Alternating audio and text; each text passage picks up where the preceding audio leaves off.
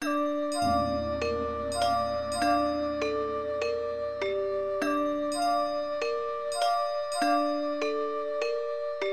wanted to come to Japan because the company that I'm interested in working for is based out of Tokyo, and so I figured if I'm going to be working in that corporation sometime soon, I might as well get my feet wet now and see what the culture of the country is like and see what I'm in for, and hopefully get a head start on what I'm going to be a part of in the future.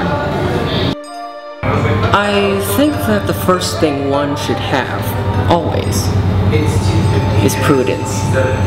In recognizing the great contributions of Japanese people, culture, of language, but also realization of the realities of Japanese culture. We talked about on our trip some of the challenges facing the people and its economy as well as the nation as a whole. But we also talked about the many mannerisms and the many successes of the Japanese people.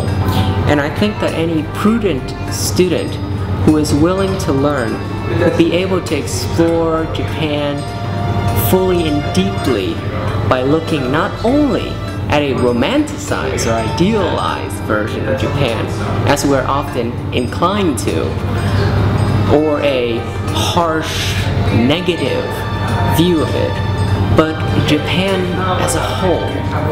And I think this can only be achieved in study abroad, walking amongst the people, and interacting with the very people which you hope to understand. My favorite part of the trip was the tea ceremony because we got to put on really cool yukatas, kind of like this one, and we got to get done up all fancy in these outfits, and we had a ceremony that's part of their traditions where we have tea that's served to us and little snacks, and it was really beautiful to experience something that they've been doing for generations. The Kakeashi project is very informative. It seemed that it was created by a group of people who've been thinking about the reality of Japan to spread the word out, so other people in other part of the world could see what Japan is really about. If you're thinking about going abroad, don't even think about the negative possibilities, just go for it.